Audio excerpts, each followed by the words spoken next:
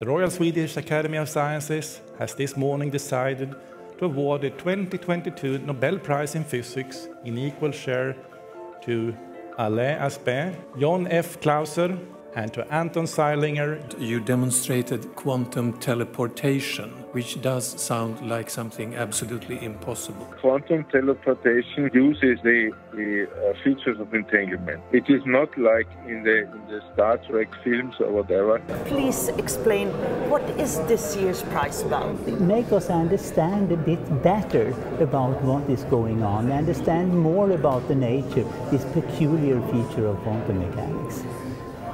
I love the thought of this bold young man hoping to topple quantum mechanics. Well, I was having fun. It was challenging experiments. I thought it was important at the time, even though everybody told me I was crazy.